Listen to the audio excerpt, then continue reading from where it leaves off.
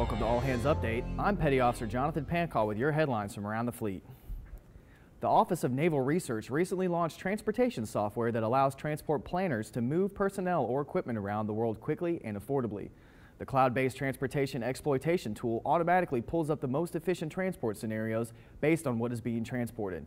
It has already saved the Navy $30 million and will result in an estimated savings of $200 million over the next 10 years.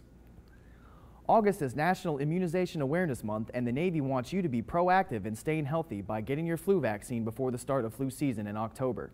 Vaccines can be obtained at any military treatment facility, network provider, or pharmacy. You can read more about these stories at Navy.mil. From All Hands Update, thanks for watching.